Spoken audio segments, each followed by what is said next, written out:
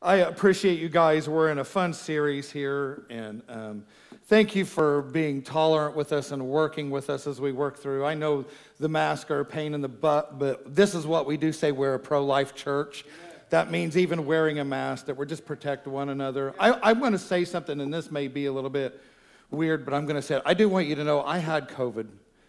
And what we don't hear in the news, there's two extremes. People saying it's not real, it is real. I had it. But on the other hand, what you don't hear is most people recover from it and are fine through it. So I don't want you to be led by fear, but part of the thing we do in church, we're just wearing a mask because we're just saying, hey, even if you hate it, nobody hates wearing a mask worse than me.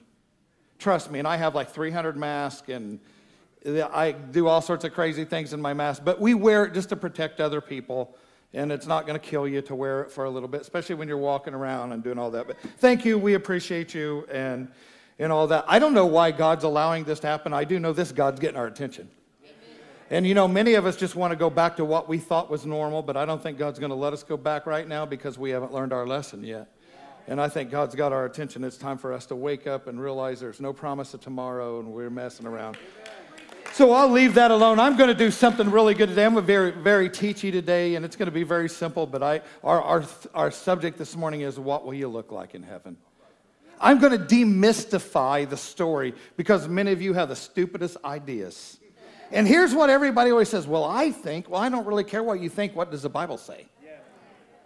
Because you may think you're going to be like the Sylvania light bulb commercial and run around or just float on a cloud twiddling your thumbs or whatever that may be. So before I start, some of the most asked questions are this: what will I look like? Will I know my family? And will my pets make it to heaven? And as crazy as that sounds, that's really, really true. And I will answer some things about pets, but we got started last week on a pet. We're just going to do one more fun little thing. Last week you seen the video of Leo introducing himself and telling us a story of asking about pets. And sometimes as a pastor you say really dumb things that later on you realize I shouldn't have said that. And I said, I don't know if cats go to heaven, but I took a lot of heat. And so this week we found some evidence that cats at least do pray. And then my little dog, Deacon Brown, was upset because he was not on the video. So if you'll do it for me, one last video of what our pets have to say. Hey y'all, it's your girl Tilly here. I'm so glad that you're joining us for our series on heaven. I'm so excited, woo! We all know us dogs go to heaven, but do those silly cats go to heaven too?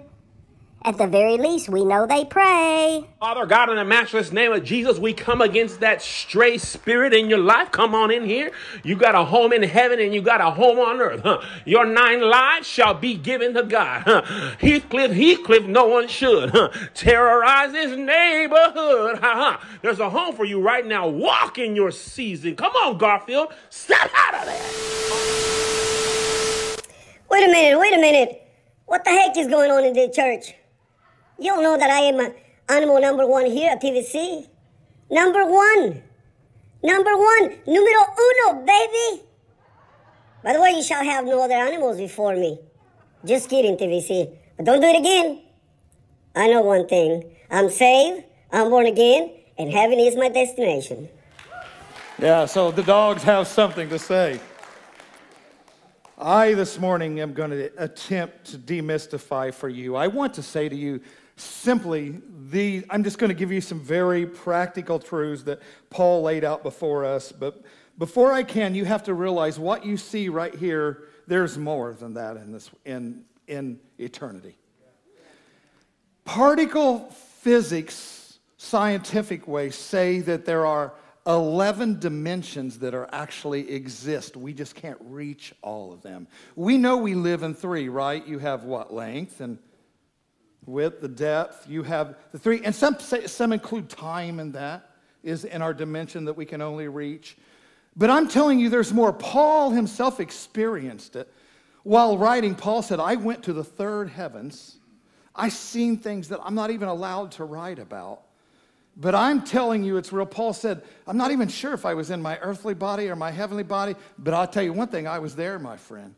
You know, for us to say, well, I don't see it, I don't know, I'm not sure, is really a huge mistake. It's like a little fish that's born in the ocean, and you're born out in the middle of the Indian Ocean, and you think that all you see is the water and the other fish until one day you bite this worm and he pulls you up out of the water and you see a whole nother dimension that you have never seen before.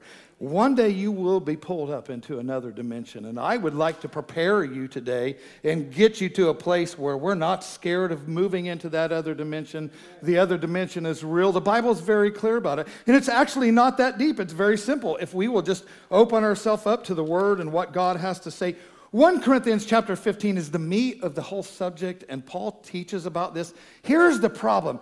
That chapter is so in depth that as you read it, it's easy to forget what you were reading because Paul's walking you through some steps, and Paul was very sophisticated. I think Paul was probably very nerdy, and I mean, he was like, and I think it reads a little bit difficult, honestly. I think it reads just a bit difficult. If you just don't read it verse by verse, it can get confusing. So I'm going to attempt just to break in the middle of it so I can clear up something. Then I'm going to use some examples that you can just see. And I'm going to give you a couple Greek words that are very important. But actually, I'm not going to teach much. I'm just going to let the word speak for itself this morning. 1 Corinthians chapter 15, verse 44. Paul simply says this truth. He's teaching about when you die and you're resurrected. He's teaching about the bodies. And he says, your body's sown a natural body and it's raised a spiritual body. Here's where I'm going. Watch this. There is a natural body and there is a spiritual body. Yes, sir. Don't think that your heavenly body is just going to be this big blob of light. Actually, your spiritual body is the body you will live in through eternity. Now, there is benefits of exercising now and taking care of your body now. The Bible does say bodily exercise profits a little bit. But I want you to know something. The body you're in right now, one day, it's corrupt and it's going to die. It's going to wrinkle, and don't spend all your time working on this thing because one day it's going to be buried and it's done. And you're going to wake up in a spiritual body, a real place. And you ought to know more about that or understand about that even than living in this physical earth. This physical body, I mean, I wake up every day and find a wrinkle I never had yesterday. And it goes quick, and you just start all of a sudden you can't step as high, or like when I get up out of bed now, I have to actually grab something and I'm like, man, I'm just but that's what Paul said, our body will decay. But don't give up hope. Because there's going to be a day you're going to be pulled up into a whole nother dimension and you're going to live in a spiritual body. So the question is, what does that spiritual body look like? I don't want any mysticism or any just goofy ideas or you think, or I don't care about what you think. I'm telling you the word's very clear and gives us a lot of truth about our spiritual body. If you will allow me, Philippians 3, 20 through 21, Paul again writing. Paul writes this. I love this passage. Paul says, my microphone's a little bit crooked here. I'm sorry, I'm fidgety. He says, for our citizenship is in heaven, from which we eagerly wait for the Savior. Notice your citizenship for eternity is not Republican or Democrat. Hello? That stuff's all temporary, going to pass, and you guys are all freaked out and need to stop. And you are not even, your citizenship is not that you're American. I love America. Thank God for America. Pray for America. Pray for our leaders. But listen to me very closely. That's not our eternal destination. This thing's going to pass. Our citizenship is in heaven, from which we eagerly wait for the Savior. If you really know Jesus, if you've really developed a relationship, there's something in you that longs to see him. There's something in you that deep down your prayer should be, come, Lord Jesus, fix this mess. Fix this mess. Just come. Let's just finish it. Let's get on to eternity. He said, for we wait for the Savior, the Lord Jesus Christ. And verse 21 is where I'm going. He says, who will transform our lowly body that it may be conformed to his glorious body. Amen. Just stop on that thought. That he will transform our lowly body, our earthly body, and we will be transformed that we will look like his heavenly body. The question is, what does that look like? The word transformed there is a Greek word, and it's a Greek word, metaschematizo, and I don't know why I'm sharing that. This Greek word means it's changed. It's still the same, but it's different. It's like if you go to somebody's house and they have cut down all of the trees and they have broke all the siding down and they've bricked it, and now it has new windows and it has shutters and it has a new roof, and they've added on this room and it looks there, and you go to that house, you say, well, this is the same house, but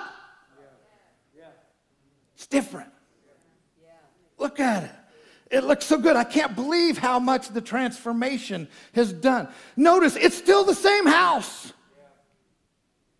It's not like you went to Damon's house and then all of a sudden you appeared at my house. That's different. That's not what Paul's saying here. He says he's going to transform your body, and you will be like his glorious body. So the question I have is, okay, if I'm going to be transformed, I'm going to be like him. What did he look like after he rose from the dead? Is there any scriptures that tell me that? Well, there is. There's a whole bunch.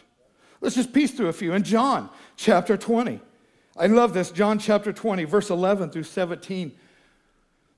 Mary is at the tomb. Hear me out. Now listen to me. Listen to me close in context. I use this one first, not because this is the best one, but because this proves the other people who would argue saying nobody knows what you'll look like, this proves them wrong. This verse actually, some people will say, well, see, she didn't even know who Jesus was. Actually, I used this just so I could show you that's not true. Watch where Mary's at. Mary loved Jesus. She watched him. She was there. Come on, it was the women who were there. The men flaked out and ran like chickens. Like we see men running like chickens right now. But the women, thank God for the women, because they're the one that stood behind and stood. You know, it's the women who have carried the church and carried our families, because men's been flaky. I'm preaching good girls. It's time to shout, yeah, come on. It was Mary who hung in there, man. I'll tell you why Mary, because remember, Mary, she was living bad, man, and he changed her life. And when they got him and arrested him, it was Mary hanging in the back of the crowd watching, crying. It was Mary who watched him pluck his beard out and beat him. It was Mary who watched go through hell. They watched him hang on the cross. Remember, she was the one standing with Jesus' mama, having her arms around him. Even though their lives are threatened, Mary wasn't leaving, and Mary was distraught. And it's now been 3 days. And Mary's probably not slept well. I guarantee you she hasn't. She's hurting, devastated. Her whole life seems to be over.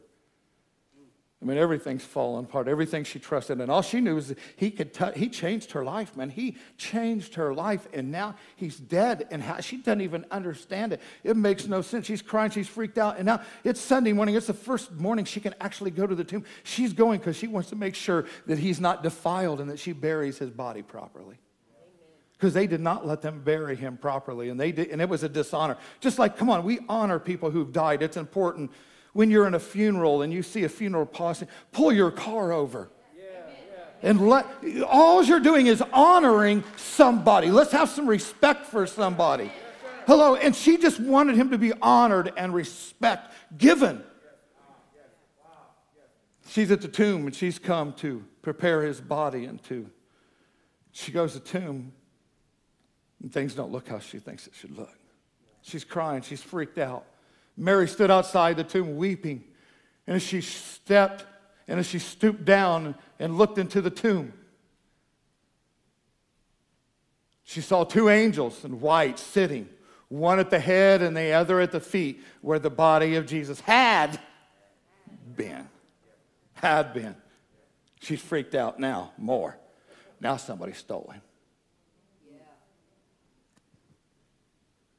Then they said to her, woman, why are you weeping?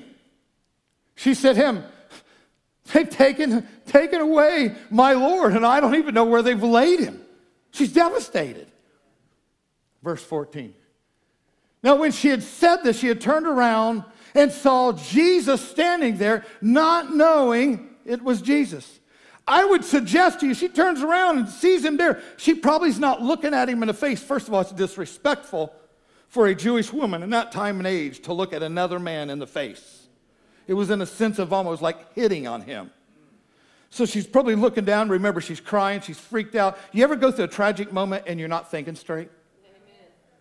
I mean, I've got those phone calls. I've seen, so many things happen. You're like, oh, you can't even think. I mean, you're just so overwhelmed and freaked out. Mary's at that place. She's not saying Mary is just freaked out. So watch what takes place. Because I've heard people say, wow, see, she didn't know who he was. Oh, don't finish the story yet. Jesus said to her, woman, why are you weeping? And whom are you seeking? Remember, she just seen an empty tomb and there's angels. She don't even know what the heck the angels are. And then she hears this voice. She, supposing him to be the gardener, she knew he was a human.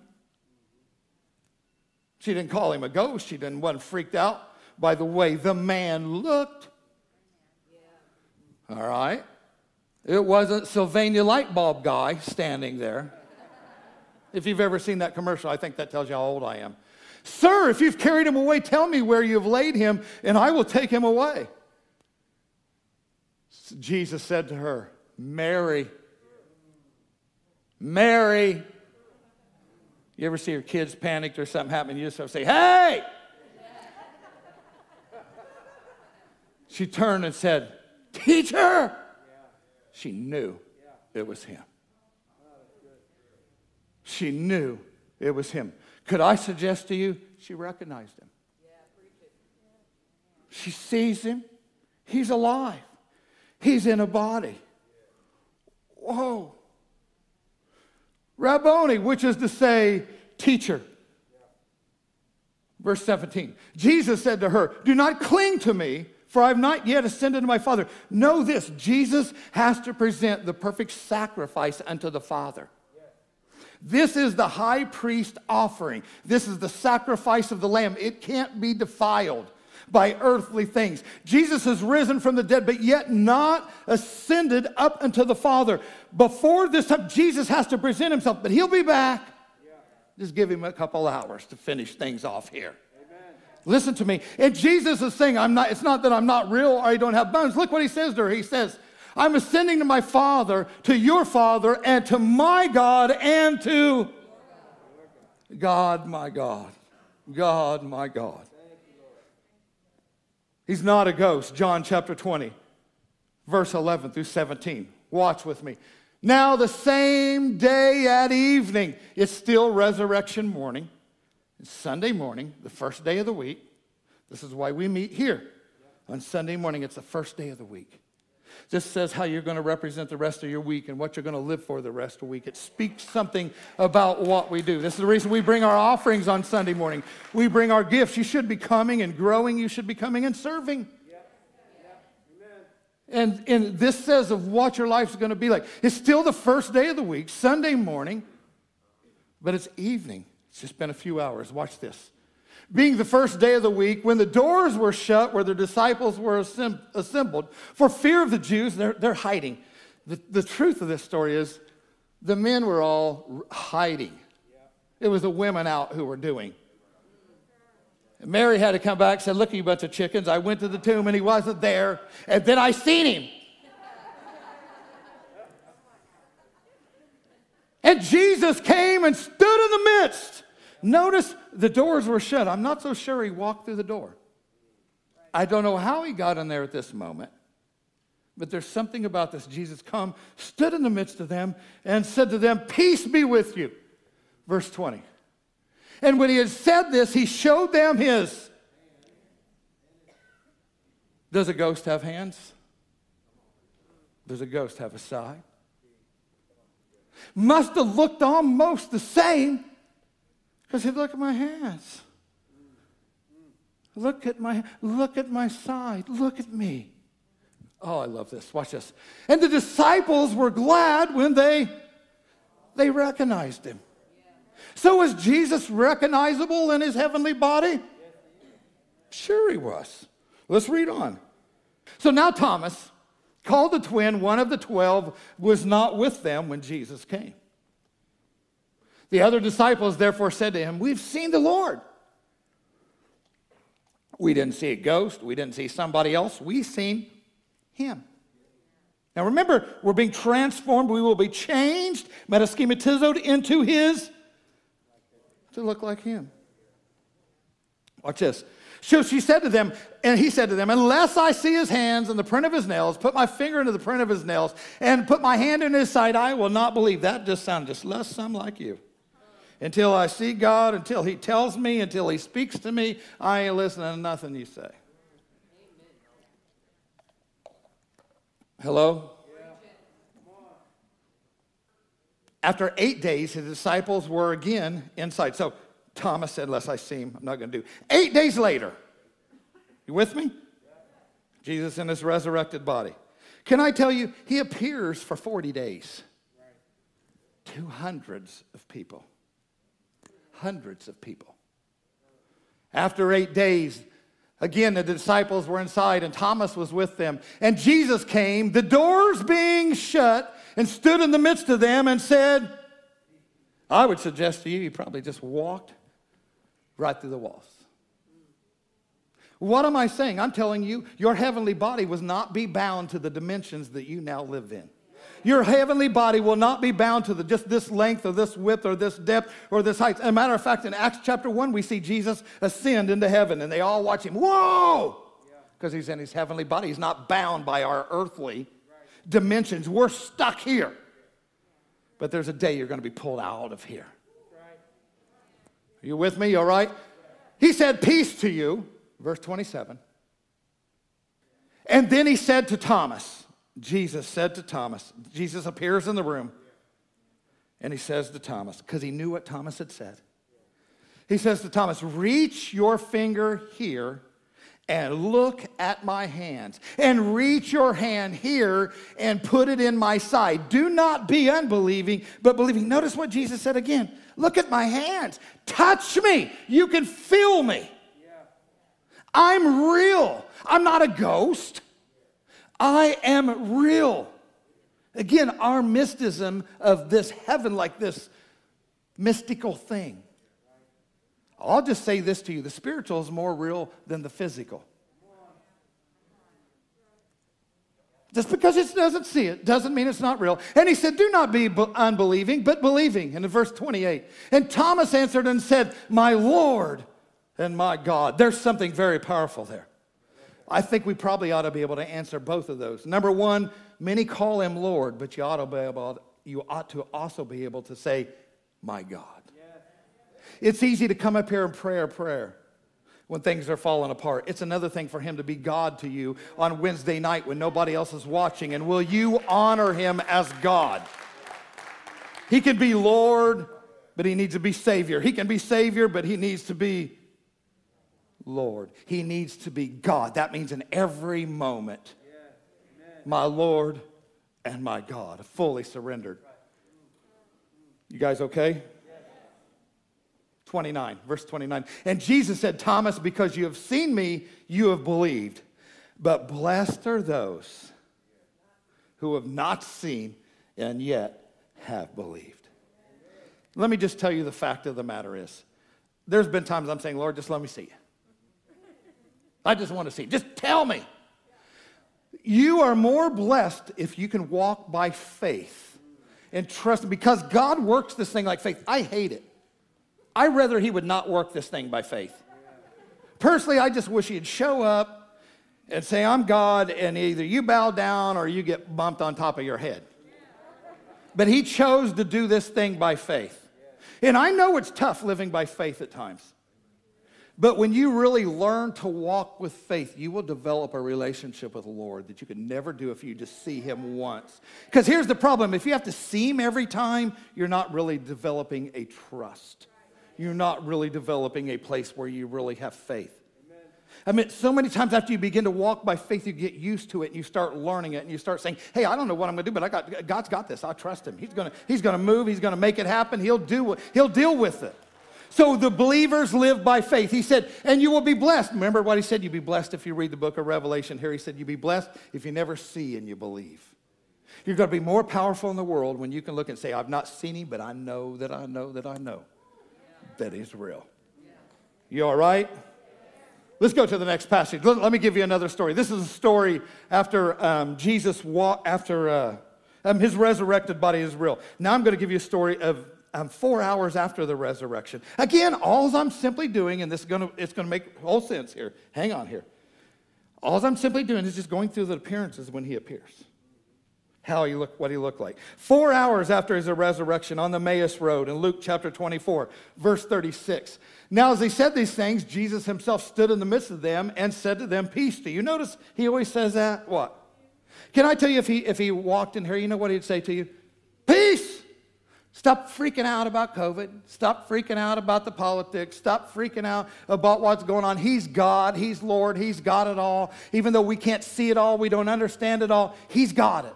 Peace to you, he says in the next verse.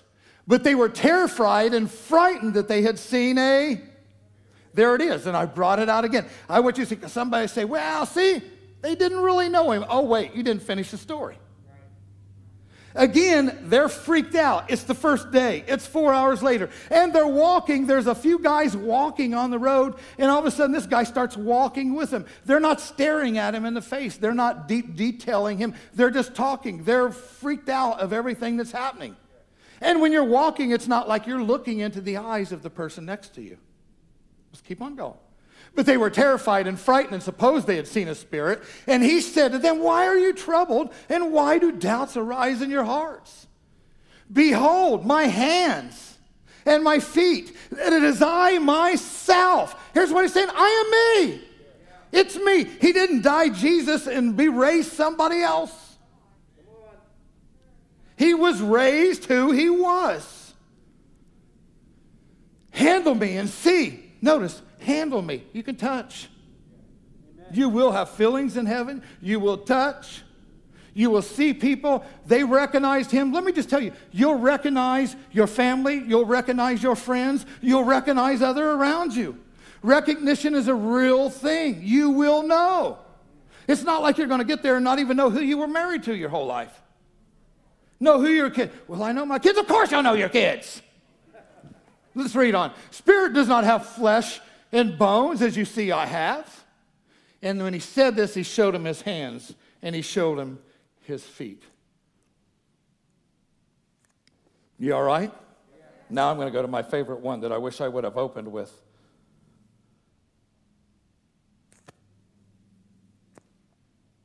Well, let's do this. 1 Corinthians chapter 15, 36. I'm going to just start in the meat of the subject. You all right? You bear with me here? You all right?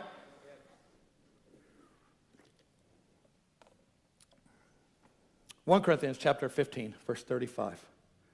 I think Paul, being nerdy and smart, intelligent, he was just one of those smart guys. I think he's actually dogging us. I think this is a teasing moment by Paul. I think Paul actually makes fun of us a little bit because we get so goofy. And so Paul's talking about the resurrection of the dead and people living eternally. And they're asking the question, well, what will my family look like? What will I be like? And so Paul answers, he says, but some will say, how are the dead raised up? How does this happen? How could this be real? Fair. And what body do they come? And Paul says in verse 36, foolish one, what you sow is not made alive unless it... Here's what Paul said, you got to die first. And that which you sow, it will also be brought back up.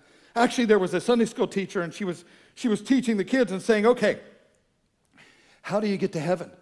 And one of the little kids said, my mom and dad said, if I just obey him, then I'm going to live. She said, that's great, that's good.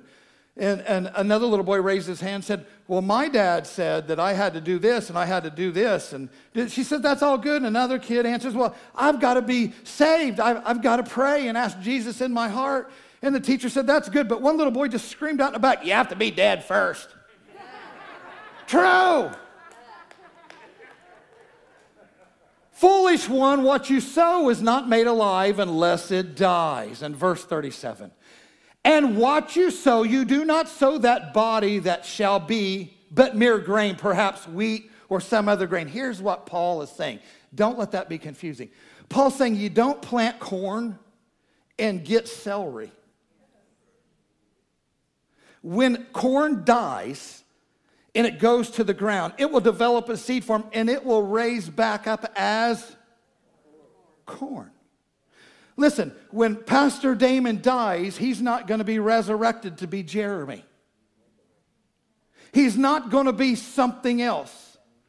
When a seed is planted, when a seed dies, it is the law of Genesis, a seed after its own kind. Go back and look at Genesis. It goes over and over and over. A corn will reproduce corn. Wheat will reproduce wheat. Are you with me? Is this making sense? It's the law of its own kind. It's a law that God said. It really destructs reincarnation. Huge. You're not going to die a man and come back a cat because you didn't act right. It really does something to evolution. Like, when did the dog ever become a dinosaur? Hello, just think about it. Just think about it. Very simple. Not difficult. Verse 38. But God gives it a body as he pleases, and to each seed its own body. When God created you, listen to me, he was so into you that before you were in your mother in your mother's womb, and your father and mother conceived you, you were thought of before that. You were prepared before that. The psalmist says he prepared your bones. He prepared your destiny. He prepared things before you. You were uniquely made. Amen. And gifted. You are powerful how God created. Before you were even in your mother's womb. The Bible says he called a few of the prophets before they were in their mother's womb and told them, this is what you're going to do and this is who you're going to be.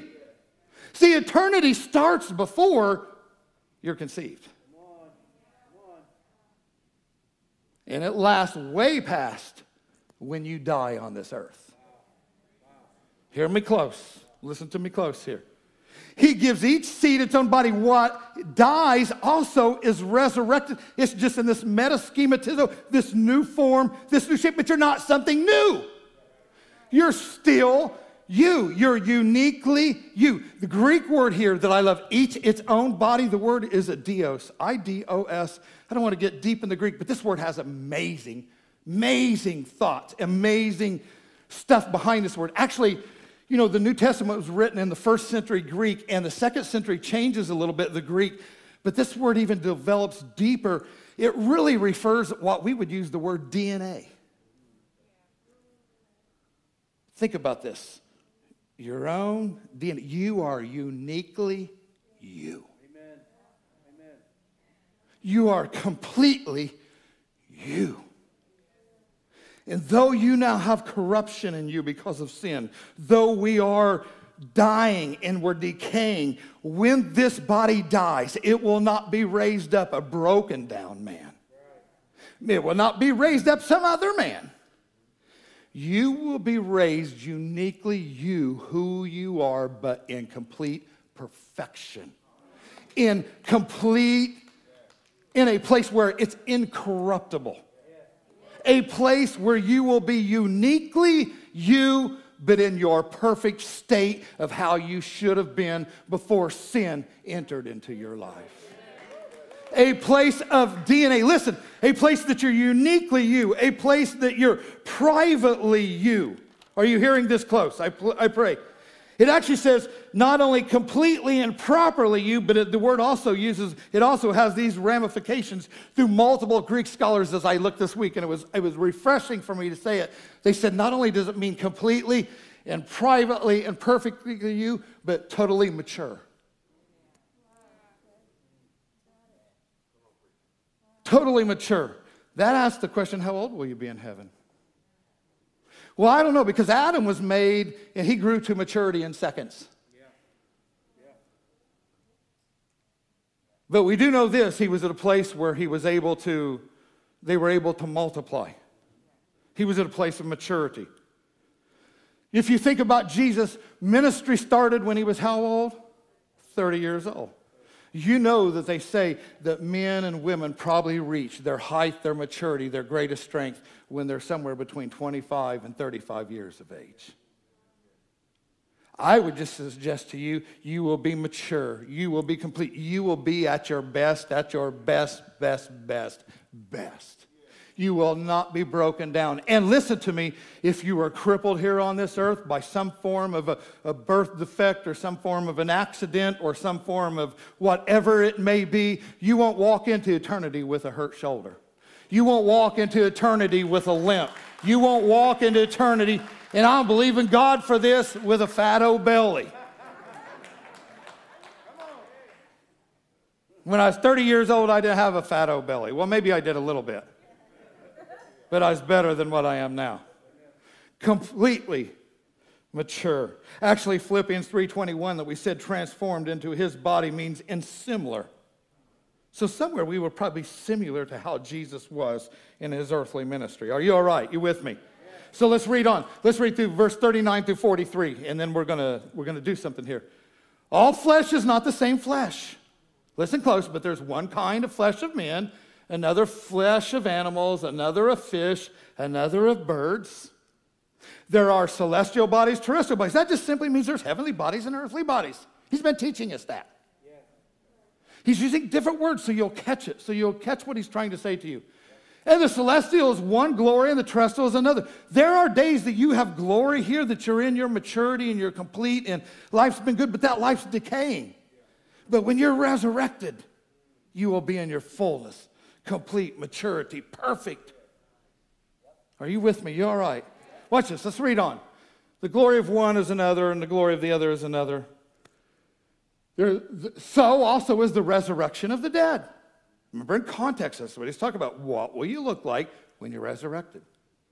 The body is sown in corruption, but it is raised in incorruption. Sown in corruption, but raised in incorruption. Many times our life on this earth ends with a sickness or a disease, a cancer, a tragic accident, wounded, struggling. But I'm going to tell you something. When you leave this body and you wake up, you're not going to wake up in that broken body. You're not going to wake up in that pain, in that horrible, the struggle that you've been. You will be raised in corruption. Verse 43 says this: it is sown in dishonor, but it is raised in. It is sown in dishonor, but it is raised in glory. It is sown in weakness, but it'll be raised in power. Actually, if we read just through the Amplified Translation, and let me say this, the Amplified Translation adds words into the Greek. This is not word for word translation, but sometimes it just helps you see. I love how this reads, how they added some words into here. And I just want to share, may it help you see what we just got done reading through the Amplified Translation. So it is with the resurrection of the dead. The body that is sown is perishable and it decays. But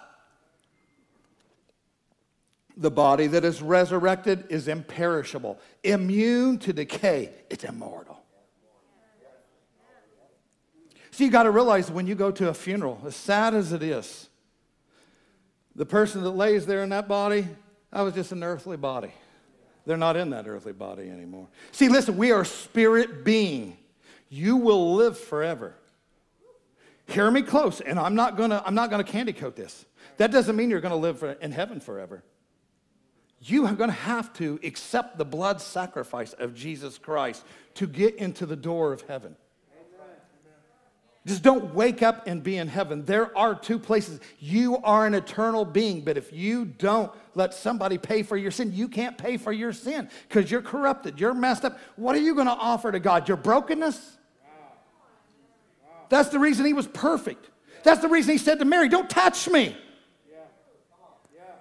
It was a complete, perfect sacrifice that was being offered unto the Father so that we could all move in.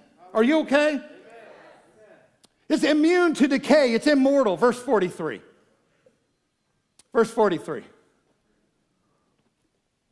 It is sown in dishonor and humiliation, but it is raised in honor and glory. It is sown in infirmity and weakness. It is resurrected with strength and endued with power. Hallelujah. Look, endued with power. Your resurrected body is going to be amazing, amazing, amazing vessel to live inside of. No more tears, no more crying, no more roping around. Look, you are going to be the cream of the crop. You are going to be cruising. It is not something that you want to miss. If Jesus was like that, he said, we will bear the image of the same. Actually, when he uses, well, let me use it in the word. In verse 4, wait, let's keep reading. Keep reading, and I've got to keep reading. Jonathan, I'm getting ahead of myself. I'm sorry.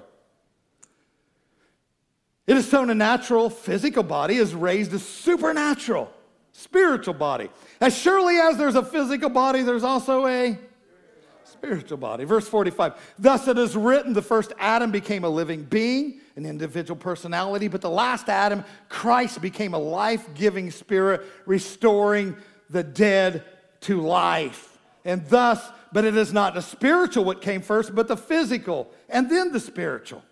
Hear me out. That's why you have to be born in your physical flesh first. That's why when Nicodemus asked Jesus, what do I got to do to go into heaven? Jesus said, you got to be born again. And Nicodemus said, what are you talking about? I got to go back and be born in my mom's womb again? He said, no, what's natural is first. You first are born in a human birth. We're locked into this dimension, but we've all sinned. Hear me out. But you need a spiritual birth. This spiritual birth will wake you up. It will open your spiritual eyes. It will change the way we live. The best I could say this, in this earth, your flesh is fleshly minded.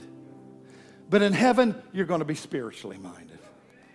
You're not going to be desiring the things of the flesh. You're not going to be torn by this battle that we face daily. And we all face it. I'm no different. This week I've been studying, and I was busy doing things, and I was putting. If you could see my notes, you'd probably freak out because I'm a weirdo, and I have 300 pages of notes and papers all over. But Friday I'm like, I knew where I wanted to go, but I had not finalized my thoughts. And then Friday, I said I got to finalize my thoughts. I sit on the table. Next thing you know, my phone rings. I'm talking. Next thing you know, something funny happens. Next thing you know, I'm on Facebook. Don't act like you don't ever do that. Next thing you know, I'm looking at my fantasy football team, make sure I win this week. All of a sudden I realized, man, my flesh just wants to goof around. My spirit's saying, Dana, get your act together and get done. I literally had to stand up, and I said to myself, I spoke out loud, you will not follow the desires of your flesh. And this is stupid. I am going to focus in. I'm going to sit my hindy down. I use the word butt. Sit my butt down. And you're going to finish this. And you're going to hear from the Lord. And you're going to finish this so you know you're going to have some time to meditate on it and think through it. I had to just discipline myself. I know that's the battle you go through. It doesn't mean you're not normal. This is the battle that we face. But when you get in your heavenly body, my friend, it's going to be different. It's going to be a little bit different. First the physical and then the spiritual. Let's read on here real quickly, Jonathan. I got to hurry. I'm causing trouble. The first man was out of the earth, made from dust, earthly minded. There it is. The second man is the Lord from out of heaven. Now those who are made of the dust are like him who was first made of the dust, earthly minded. And so as the man from heaven, so also are those who are of heaven, heavenly minded. In verse 49, and just as we have borne the image, I want you to pay attention to the word. Just as we borne the image of the man of dust, we shall, and so let us also bear the image of the man of heaven. The word image is the word icon. It sort of makes sense. You hear it in the Greek. Like a statue. Like an idol, something you look up to. Can I tell you something? You're going to so look like the Father. You're going to be spitting image of the Father. As a matter of fact, anytime we ever go, one of the pastors will go, somebody has a baby, you show up at the hospital, you know what the first thing is? Who does he look like, Pastor? Who does he look like? And you know that's a trap question. Because the mom wants you to hear you say, and the dad wants to hear you say, and whichever one you say, if you fall into the trap, you can just see him smile. Looks just like me. Looks just like me. Really the Greek's saying here, you're going to be the splitting image of your heavenly Father. You're going to look like his child. Everybody's going to know you are a part of the family. We walk into a spiritual body that is one of the most amazing things that you can ever imagine. I think, as a matter of fact, that's why Jesus said, if you've seen me, you've seen the Father. Let me just give you a few things here. Number one, and I got to do this quickly. I'll give you the scripture. You'll have to read them yourself. He defied gravity. We talked about that. Went in buildings, went out of buildings, rose. He disappeared. Let me tell you this. You're going to eat in your heavenly body. Yeah, somebody say amen. That's a good thing. You're going to eat in your heavenly body. Oh, don't think I'm crazy. Listen, why did Jesus say, I invite you to the... He didn't say wedding alone. He said the wedding supper. He could have just said wedding if that was what it was about. But not only will we be sitting at a table with the Lord, there will be eating that will be done with the Lord. As a matter of fact, we see Paul preaching in Cornelius, or Peter is preaching in Cornelius' house. Most of you probably have never paid attention to this passage. Peter is preaching in Cornelius' house, and he's telling about how Jesus rose from the dead and the story. And let's pick it up, Acts 10:40, verse 41. I've got to show this passage. And Peter says to the family, him God raised on the third day, talking about Jesus, and showed him openly. God the Father showed Jesus openly, and watch this, verse 41. Not to all the people, but to the witnesses chosen before by God, even to us who ate and drank with him after he rose from the dead. Do you remember the story where Jesus is on the shore and they're freaked out? The guys have all run back to their own things. Peter's out fishing and got all the fishing crew. And he's freaked out. And Jesus walks to the shore. They've been fishing all night, haven't caught tiddlywinks. I don't know how, but Jesus has already got fish, got a fire, barbecuing the fish. Screams out, hey! How many fish you catch? He knew they hadn't caught any. Peter caught wind. Oh my, it's him. The Bible says Peter's so freaked out, he jumped out of the boat and began to run. The rest of the disciples come in. The story finishes that Jesus not only cooked fish for them that day, but that he sat and ate with them on the beach. You will eat in heaven. Heaven will be a place of amazing fun. Listen, there's fruits in heaven, and it says the fruits are for the healing of the nations. We'll talk about the healing of the nations later, but why have fruits if you're not going to eat them? Are you all right? Will you remember people? Of course you're going to remember people. When you get to heaven, the heavenly city, the New Jerusalem, it comes down. On the walls are the names of the 12 disciples of the 12 tribes of Israel. Why put their names there if nobody remembers who they are? I mean, why you put the names there and nobody remembers? Like, well, who the heck's that? Why does he put their names? Because you must remember who they are. As a matter of fact, the story of Lazarus and the rich man. Jesus said to them, some people say, well, it's just a story, it's just a parable. I don't think he never ever named a parable of people. He gave them specific names. But this is what he says. He says to Lazarus, or he says to the rich man, remember Lazarus was struggling and you weren't? Remember? Of course you're going to remember. Of course you're going to know people.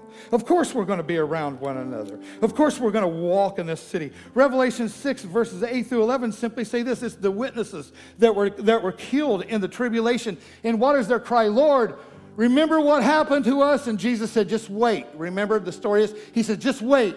I'm going to fix this. But they had already died, were already in heaven, and they had remembered what happened to them on the face of the earth. Are you all right? You okay? How about recognizing? In 1 Corinthians chapter 15, verse 6, it says this. Jesus appeared to over 500 people. In a period of 40 days, he appeared to over 500 people. They all knew he was the real deal. They all knew he was real. They all knew he was alive. They all knew he lived in a body. What about Revelation chapter 7? We know this. Look at this. And after these things I look, and behold a multitude which no one could number. Talking about people in heaven. Look at them. Watch this close. Could number of all nations, tribes, peoples, tongues. You're going to be uniquely you. If you're dark now, you'll be dark then, my friend. If you're light, you'll be light now, my friend. You'll understand God created you perfect just how you are. Don't let anybody else tell you what you should look like, or some race is better than somebody else, or some ethnicity is some. God created you uniquely, perfectly you. You are beautiful. You were created just how God wanted you. Don't buy into all this racism, think people are better. We're all sinners. We're all broken. We're all messed up. We need to realize you are you. God created you just who you are. You don't need to change your sex. You're complete who you are. If God made you male, you're a male. That's who God created you to be. You're beautiful like that. Revelation chapter 5 tells us the same thing of our ethnicity. Let me say this. On the Mount of Transfiguration, when Jesus was there and the disciples watched, remember, two people appeared. Do you remember who they were? Moses and Elijah. Do you notice the disciples knew him? Knew their names? The disciples recognized them. When you wake up in heaven, it's going to be a party like you've never imagined before. It's going to be an experience like we've never. Don't get too caught up in this flesh, because this thing is decaying. This thing is dying. This thing is filled full of sin. But as Christians, we should not be scared of death, because we're going to wake up into a body. This is going to be something that you've never imagined before. And as I close today, as I got to be done, I'm way over time. May I say this to you? If you don't know Jesus, I'm praying with all of my heart you'll open your heart to Jesus this morning. I'm not talking about a religion. I'm talking about a relationship. I'm not talking about joining the Blended Church. Thank God you're here. I want you to be a part of this family of believers. But being at the Blended Church is not going to get you into heaven. You can't wake up and say, well, I went to church. Dana was a pastor. He said, well, Dana was a goofball. That's got really nothing to do with this. You've got to have a relationship with Jesus. Through the door, there's one door in heaven. In these days that we're moving into, they're going to call us closed-minded. But I'm telling you, Jesus is the way, the truth, and the life. I'm telling you, Jesus is the only one that I know that's died and has risen from the dead. Christianity is not a religion, because religion tries to teach you good and how you can get there through your goodness. Christianity teaches you can't get there through your goodness. It's only through the death and the burial and the resurrection of Jesus that you have avenue into heaven. If you don't have that relationship today, no matter what you've done, no matter how many times you've blown it, no matter how many times you've lied, no matter how many times you've sinned, no matter what you've done, you can be forgiven today. In a relationship with Jesus. We'll be here at the altar to pray for you, Pastor Damon, and there'll be a lot of people to pray for you here today. I pray today you walk out of here, go look through some of the passages and read through. Let God speak to you about a place. I think we need to become a church that would be heavenly minded, that we could live an earthly good. Father, we'll give you the glory and the praise as you move on the hearts of people. Thank you. We look forward to the day, as Paul said, to the coming of the Lord Jesus Christ, God. Speak to them, give them faith and strength this week. God, encourage them, God, as they walk out, God, into a troubled world, to be a light in a broken world. In Jesus' name we pray. And the church said amen.